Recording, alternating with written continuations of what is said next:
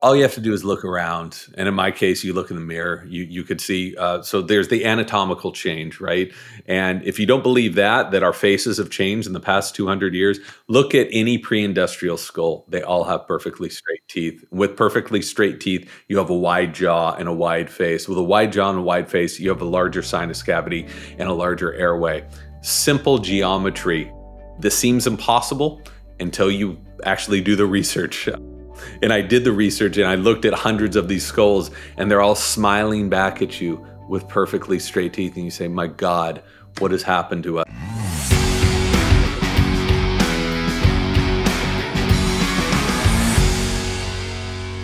What's up, everybody, and welcome to the show today. We drop great content each and every week, and we want to make sure that you guys get notified. And in order to do that, you're going to have to smash that subscribe button and hit that notification bell. And if you've gotten a lot of value out of this, make sure you give us a like and share our videos with your friends. Well, what I would love to unpack for our audience was, you'd mentioned this earlier around evolution and even modern life. We're now losing out in longevity. So there's some interesting linking between lung capacity and longevity and our breathing health. So can you discuss the science around that? So our lungs are like our gas tank, right? And if you're making a cross-country trip, would you want to be filling up every time your gas tank got down to about halfway down? Or would you want to use that entire tank of gas? That would be a much more efficient way. You can think of the lungs that way, where if you have smaller lungs, you're forcing yourself to breathe more. And when you're breathing more than you need to be breathing, you can have problems with your blood pressure. You can also, as I mentioned before, be using up all of this energy you could be using for other things. And you're also creating a stress state in your body. You're sending your brain signals that you are very stressed. And so you don't want to be doing that. So there's a ton of research looking into lung size, because if you have larger lungs, that means you're able to breathe less and get more oxygen in with each inhale, which means you're able to run so much more efficiently. And the sad thing is that the trick that God has played on us all is once we get to about 30 to 35, we start losing lung capacity. And after 50, this starts happening precipitously. It really drops off. And with those smaller lungs, you have to breathe more, which is why you see older people, it's so sad, just breathing through their mouth. I mean, what's that doing to their bodies? They need all the energy they can get. They need all the time to rest and restore that they can possibly get, and yet they're just stressing themselves out. So we've known this, that lung size correlates directly to lifespan, so much so that some researchers even looked at people who got lung transplants, and they found that patients who were transplanted with larger lungs lived way longer than those transplanted with normal size or smaller lungs. So most of us don't need lung transplants to get larger lungs. All we have to do is breathe correctly and stretch. This is what yoga is. This is what yoga began as. Before it was vinyasa flow and all that stuff, which is 100 years old. Yoga was a technology of sitting in one spot and breathing very deeply and focusing on your breath and keeping these intercostals in your rib cage very flexible so that you could breathe these big, deep, enriching breaths effortlessly. Let's unpack that a little further. So the way that we're breathing is influencing our lung capacity? Absolutely. If you're not engaging the lower lobes of your lungs, if you're just breathing into your chest, which is so common nowadays, your lungs and the elasticity in those lungs and the surrounding areas will become atrophied, right? And Dr. Belisa Vranich calls this the corset. And this even happens with people who, gym rats, who are just in there trying to get the most killer abs. What they're doing is they're creating this muscular corset that actually inhibits healthy breathing. So it's of paramount importance for everyone, whether you're a gym rat or whether you're an old person or a young person or an office jockey or whatever, to remain flexible in the rib cage. I think more than any other place in your body, you want to be able to breathe in effortlessly. If you're struggling to breathe, then you're just wearing your body out. And with COVID, we've heard a lot about inflammation and its impact on our body. And many of the symptoms are the inflammation that COVID is causing. And we think about cancer and so many other maladies in the human body. Breathing is actually linked to inflammation as well.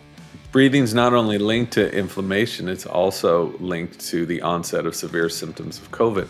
There was a study that came out last week that said people with sleep disordered breathing are much more apt to be suffering from severe symptoms of COVID. Of course they are. People with COPD, people with lung problems, people with inflammatory issues, larger underlying issues. These are the people who are most susceptible to the most severe symptoms of COVID. So it goes both ways. It's not only COVID, but so many other chronic issues. If you're not engaging your lungs in an efficient way, then you're stressing your body out. If you're stressing your body out, you are stimulating inflammation throughout your body. What is the main thing tying the vast majority of modern chronic diseases? Okay, we have heart disease, we have diabetes, we have hypertension. What is the main thing? It is chronic low-grade inflammation, inflammation that just sticks around, okay?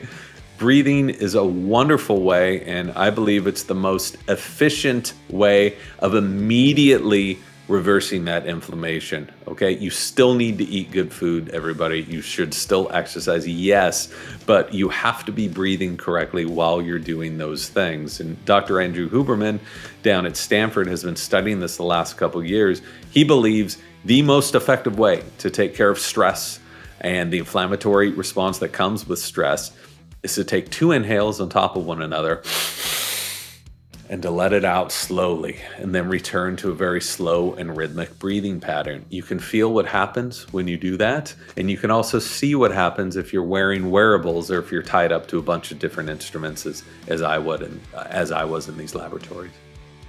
Anytime that I'm stressed, have anxiety, nervous, depressed, it's apparent always in breathing first. And it's how I usually catch myself that I realize that there is something wrong. And then have a few moments of focusing on 10 breaths and then feeling so much better afterwards. We drop great content each and every week, and we want to make sure that you guys get notified. And in order to do that, you're going to have to smash that subscribe button and hit that notification bell.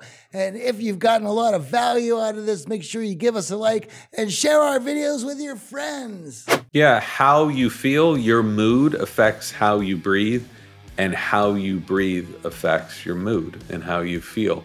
So these things work back and forth. I heard this one thing from a researcher I thought was fascinating. They said that 80% of the messages between the brain and the body are coming from the body to the brain. We usually think that the brain's the control center. Just the brain needs inputs to respond to. So to think that the vast majority of messages are coming from the body. So if you're sitting hunched over in front of your desk and you're breathing really fast, you're breathing through your mouth all the time, you're sending your brain signals that there's a problem, there's an emergency. Your brain responds by flooding the body with hormones and adrenaline and cortisol to keep you inflamed. And people spend their whole day and their whole night in this state.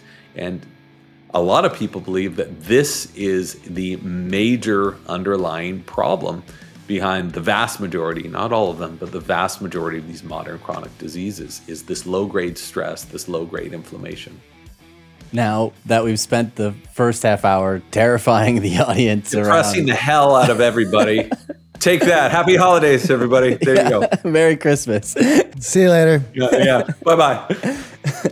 What can we start to do practically, and what have you found has been some of the better ways for those who are just now becoming aware of the impact of breathing to incorporate this on their life and see that massive change? Well, I wish this were something that was very complicated and magical, but it's not. It's just completely simple, and anyone can do it. You know, as I've mentioned in the book, I can tell you how to breathe in about 4.5 seconds, but if you don't know why you should breathe this way or what it's doing to your body or where this stuff comes from, it just doesn't stick. So that's what I tried to focus on in the book. But we'll stick with the how, and we can get down into the why as deep as you guys want to go. But the how is first of all, and we've covered a little bit of this, the very first thing that people need to do is to become aware of their breathing. And again, not very glamorous, not very fun, but you need to become aware of your breathing at night. You need to become aware of your breathing when you're stressed out, when you're working in front of a computer, especially when you're exercising, even when you're happy. Become aware of your breathing, because you're going to notice something. If you're like the vast majority of people on the planet, you're going to notice how dysfunctional your breathing is. About 80% of office workers suffer from something called email apnea. What this is you open up your email in the morning and you're like, oh my God, I have all these stupid emails I got to get back. And you stop breathing, because that's a fear response, right? That we have way back in our evolution. And then you breathe way too much. And then you stop breathing again. And all you have to do to see this is wear a pulse oximeter or another wearable, and you can watch what happens to your breathing when you sit down and do some stressful office work. So by becoming aware of your breathing, you can notice this. And once you become aware of it, you can fix it with some very, very simple tweaks. But again, it's not very fun or interesting. Awareness, it seems so simple, but that is the most powerful tool at night and in the day. Again, with the email thing that you had brought up, I mean, it leads me to think about how many folks have addictive behavior to technology, doom scrolling, just looking for the next adrenaline buzz that they can get from their technology. And certainly that's got to play a role. I mean, the idea of stopping that breath and anticipating the next refresh and everything else that is going on has to be playing a role here, and actively shortening our breath as we're getting older. Yeah, so when I mentioned in the book right at the beginning that humans are the worst breathers in the animal kingdom, actually the modern humans are the worst breathers that have of any life form ever on the planet. People are like, how do you know that? That's impossible. All you have to do is look around. And in my case, you look in the mirror, you could see, so there's the anatomical change, right?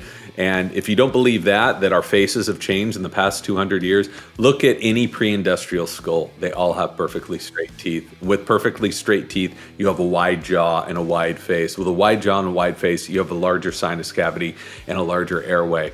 Simple geometry. This seems impossible until you actually do the research. And I did the research and I looked at hundreds of these skulls, and they're all smiling back at you with perfectly straight teeth. And you say, my God, what has happened to us? Anyway, I realize this is the positive part of the program, so we'll leave that negativity behind. But if so, you have the anatomical issue, you have the environmental issue. There's pollution, there's allergens, there's dust, there's mold in the air. It plugs people up. They can breathe. They have problems breathing, right? And then there's other stuff, which is modern day problems, which is posture. I can't tell you how many times I've been in an airport or on public transportation, or actually anywhere at a cafe. You watch people looking at their phones, even if they wanted to breathe a healthy, enriching, actually, I'll backtrack. Even if they wanted to breathe a normal breath, they could not do it because of the way in which they're holding their bodies and their necks. So also when you hold your body this way, you put all of this strain on the back of your neck, which can cause lower back pain, which is something 80% of the population always. So you start putting the pieces together and you're like, it's not one thing, it's a perfect storm of all of these things that have come together that have made us the worst breathers. So once you acknowledge the core issue, you can say, okay, cool. How do we fix it? So, and I realize that's what this portion of the podcast is about. Awareness is the first thing. Posture is the second thing. By posture, I'm talking about oral posture as well. Shut your mouth. You have to be a nasal breather. If you're a mouth breather, you're never, ever going to be healthy. Some people need surgery. A lot of people don't. They just need to train themselves to breathe through their noses. You will never be healthy unless you're an obligate nasal breather.